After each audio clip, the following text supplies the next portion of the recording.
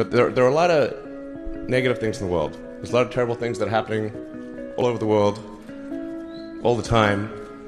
There are lots of problems that need to get solved. Yeah, that are miserable and kind of get you down.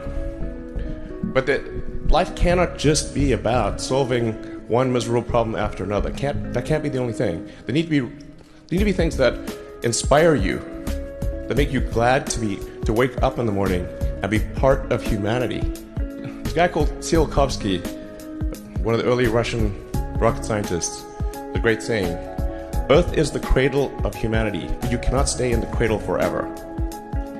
It is time to go forth, become a star-faring civilization, be out there among the stars, expand the scope and scale of human consciousness.